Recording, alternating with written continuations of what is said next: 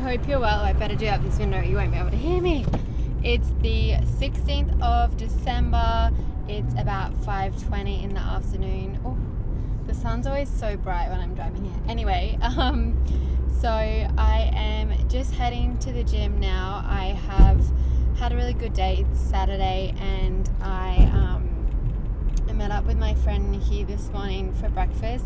I'd planned to go to the gym this morning, which is where I'm heading right now, but Nikki messaged me and we'd spoken about meeting up for breakfast, and I really wanted to see her, and I'm so glad I did. So I changed my plans and told myself that I'd go to the gym this afternoon, which is, as I said, what I'm doing now. And then after that, I have just been finishing off, or no, it's not finished yet, doing more planning for the first quarter of 2018. So as you guys will probably know by now, if not, I'll link the other videos where I talk about it, because I'm literally going to sound like a broken record in these videos. I am planning to work towards an impossible goal for 2018, which is to make $500,000 in my business, which at the moment feels completely impossible. The whole point's really just to stretch the way you think and the way, like, what you believe is possible, and to get comfortable with failing and all of that. So I'll link those videos if you don't know what I'm talking about. But anyway, so I originally did all the workbook exercises from self-coaching scholars that are around how to create that goal when my goal was 100,000, which still, 100,000 still feels really challenging, but it just didn't feel completely impossible. So it wasn't going to stretch my mind as much as a completely impossible feeling goal, which is 500,000. So I redid all the workbook with the new and improved impossible goal, and that took me like a few hours, because you go through like writing down what your goal is and how you'll be able to tell you've achieved it, like the really measurable way that you'll know if you achieved it or not. And then, which is, that bit's really doesn't take long. Like, the way I'll know if I achieved it is by looking at my company accounting records and seeing what gross revenue is. Like, that's super simple. But after that, you go through all of the reasons it's impossible. So that's like all the mental drama you have around it. And then you come up with a strategy to overcome all of those reasons. And so that's what I was doing. And then you come up with 25 results that you're going to attempt to get and could fail at getting, but not failing because you didn't try, failing because you tried and didn't get the result you wanted, for the first quarter of the year. So I've come up with a list of my, what's this car doing? I've come up with a list of all my results that I'm going to try and attempt, and I'm just going to have a look over them and do some more work around it tomorrow. I kind of felt like I got to my limit, like my brain was just exhausted, so I've got that list, and then I'm going to, sorry, you really can't see me this time of day with the sun so low. I'm really going to just refine them and actually make sure they're really specific, measurable, that they're all things that are results that I could fail at. It's really important not to just plan action, but to plan results, because if you plan action, you're not necessarily going to get the result. So you have to plan, like, aim for the result, not aim for the action.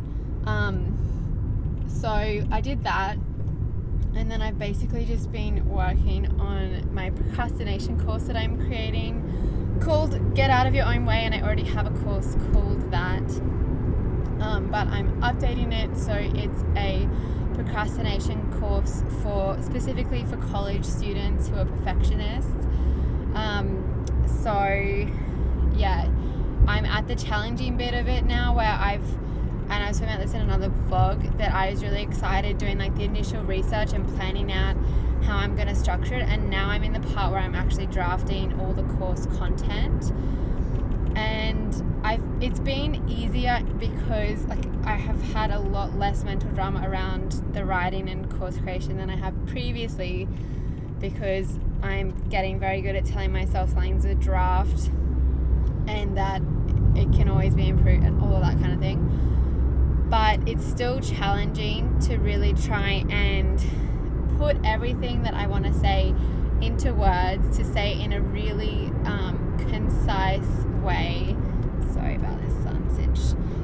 To say it in a really concise way, and to really just make sure that everything that all the advice I give is really practical, makes sense as well. And I know that's obvious, but because it's like hard to know what, like, I don't know how to describe this, but you know what I mean? Like when you know something so well, when you teach someone, you can often forget really fundamental basics because they're just like, you assume everyone else knows them because they just feel like you know them so well. So I'm really trying to make sure I am teaching everything in a really concise, clear way. So it is challenging to write that way, but I'm kind of just brain dumping in a sense, in a concise brain dump, and then coming back over it. But I'm just drafting the entire course, and then I'll come back and nut out each section because, yeah, I think I might update the layout of the course once I've done that, so I can see what should go where. So that's just what the process is like, and I'm going to keep working on it tomorrow and do a few more hours. And my friends Megan and Ainsley are coming over to see my new house, and I'm going to see Grandma tomorrow as well and go to the gym. So yeah, that's basically all I've been doing today. Now I am just going to go to the gym and do some Stairmaster. I haven't exercised in 2 days and I'm really keen to just step on that Stairmaster. If you've never tried the Stairmaster, like if you do, you'll know what I mean. Like it gets kind of addictive. And then tonight, Marina, who's my housemate, she's dating Steve's twin, Chris, who lives with us as well. She has a horse painting business, and I'm just gonna give her some coaching and advice around that, which I'm excited about. So that's basically it. Then Steve will be home from work, and yeah, that's all my update. And if you haven't, I'm just trying to think what date this will come out.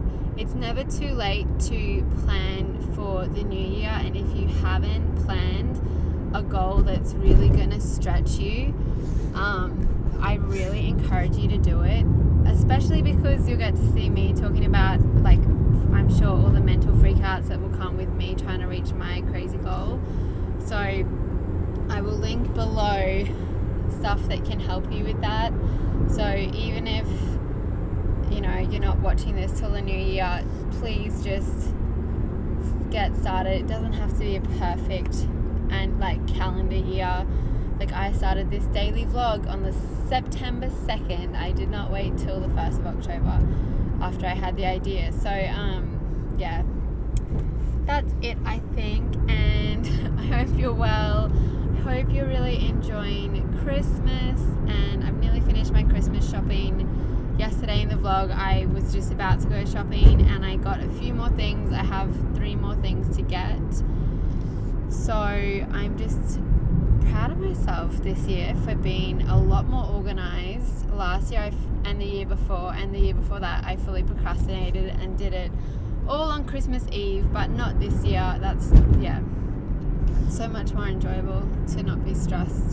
And I love Christmas time and Christmas shopping and all of that, so it's nice to actually enjoy it without running around like a maniac. So that's all. I'll see you tomorrow. Bye.